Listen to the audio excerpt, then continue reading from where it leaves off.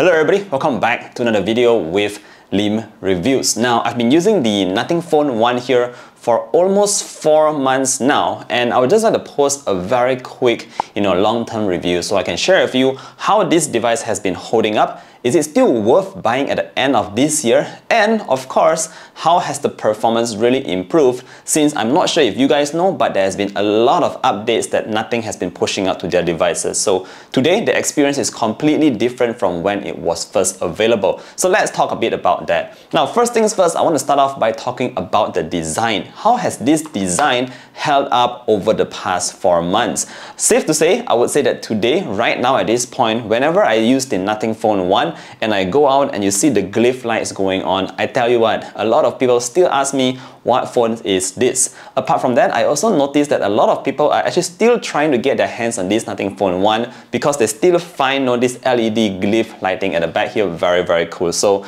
if you just talk about design specifically, I would say that it's still holding up great. Other than that, I myself has really got used to the lights lighting up and blinking at the back here whenever I get a notification. You do have this very subtle looking stuff at the bottom here, especially the charging animation as well, which I think looks great and makes this phone still stand out from the very crowded smartphone space. Overall, just in terms of design, I love it and I do not have any complaints about that. Alright, so moving on, let's talk about something a bit more major here because like I said earlier in the video, there has been a lot of updates that Nothing has been pushing, and one main area that has been really focused on is indeed the cameras. Now, just to give you a very quick recap, we do have two sensors at the back here, and that basically consists of the 50 megapixel main sensor that comes with OIS and also the 50 megapixel ultra wide. So how has the performance been? Well, I would say that over the multiple updates that we have received today, the cameras are actually really awesome, guys. For a mid-range device like this, I would say that the pictures that you can get is actually very close to iPhone levels.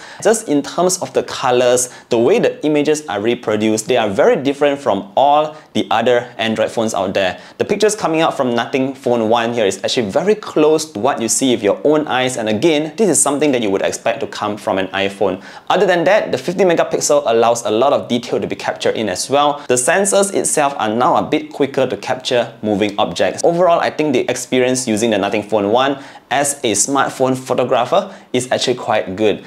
Alright, so other than that, I noticed that the video capabilities are also quite well. We have the OIS, which I mentioned earlier on, to provide that basic stabilization. But again, through the updates, I noticed that it has become more stable, and taking videos on the Nothing Phone 1 is actually getting much better. So overall, I would just say that in terms of the camera experience, you are getting a much better experience compared to 4 months ago when it was just launched. Alright, so moving on, let's talk a bit about that performance. Now, you might have forgotten, but we do have a Snapdragon 778G Plus processor in here, which again, till today is still a very capable mid-range processor. I would say that, just navigating through applications on the phone itself is super smooth and snappy. Launching apps is also very fast, and I think that is very much attributed to how lightweight the Nothing OS is. There is literally no bloatware in the phone itself. Everything that you want to use, you can download it from the Play Store, and you get this very smooth kind of OS throughout the entire device, and I love that because again, it's very close to stock Android. Since I'm talking a bit about that user experience, I should also highlight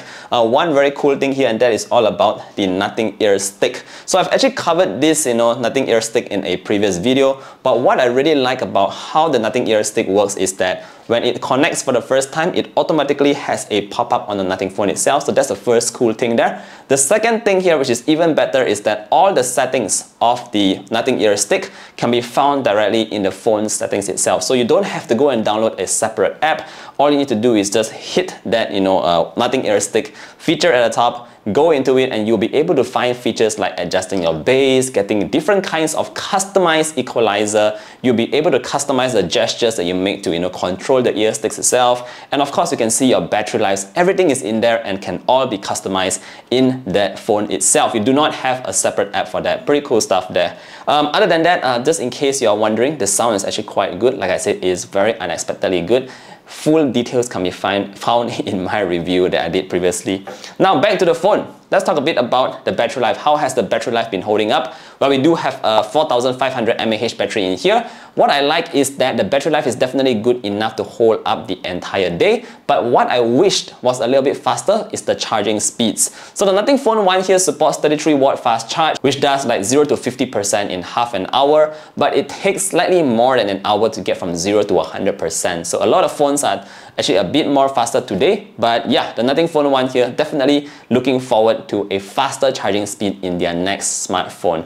Other than that, I would say overall, this is still a very good mid-range smartphone to consider if you are looking to purchase a device before the end of the year. The good news here is that Nothing is actually having a sale here in Malaysia, so they are giving away 400 ringgit vouchers if you plan to buy the Nothing Phone 1, and that places the price of this device here down to just RM1999 for the 8/256GB version. I think it's a great deal here. The discount is going on from today. It's actually already started and it goes all the way up to the 2nd of January. Other than that, there's also a 10% off the Nothing Ear Sticks, so I think it's like 47 ringgit off. Anyways, I'll put the links down below so you can find out more about that. Again, if you're looking for a really solid, very nice design, clean OS, lightweight OS, no bloatware whatsoever kind of device, you should definitely check out the Nothing Phone 1. With that said, that sums up my long-term review. If you have any further questions or if you would like to add anything, feel free to do so down in the comment section below. Thank you again for watching this video all the way to the end, and I look forward to seeing you guys in the next one. Stay safe everybody. Bye!